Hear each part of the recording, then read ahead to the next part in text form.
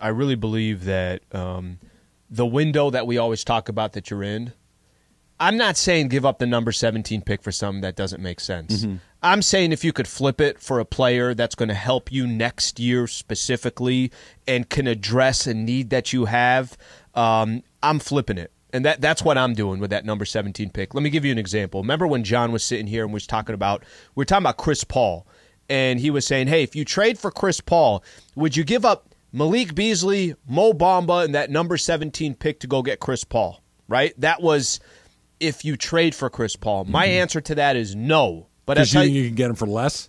Or if somebody else wants to trade him and take $30 million of your salary, then go get him. I just don't think I would not do that with Chris Paul.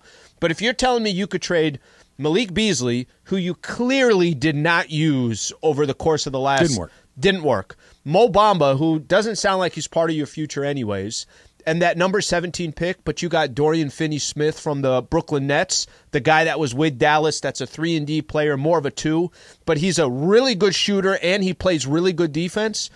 Trav, I think you really got to pay attention to the window that you're in. I'm not saying that there isn't value to that number 17 pick. I'm just saying there's going to be a life without LeBron James, and when it comes, you kind of have to address it then. What do you think of what Bill Plaschke wrote today, which is Lakers should trade the 17th pick and get a veteran player they can use right now so he can play next to LeBron? I am going to be honest and say that I think it's time to develop some talent.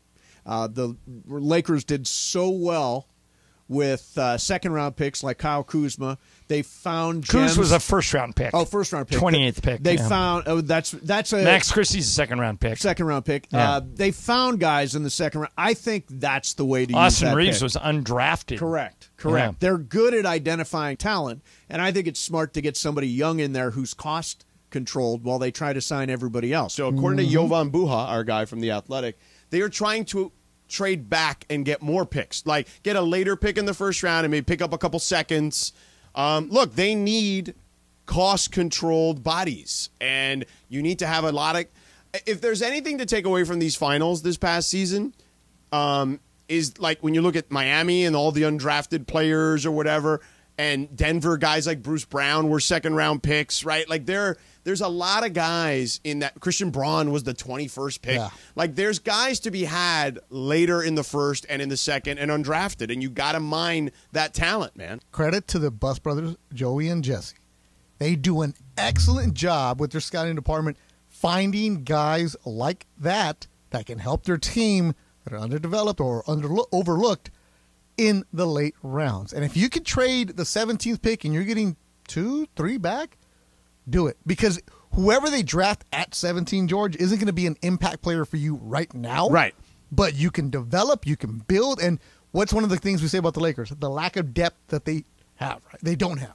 They don't have it at all. They don't have any bodies. Right. And if you're going to be like most NBA teams that are contenders are top-heavy, salary-wise, you need cheap labor. Yeah. You need guys that are cost-controlled and guys who you control their contracts for at least 2 or 3 years.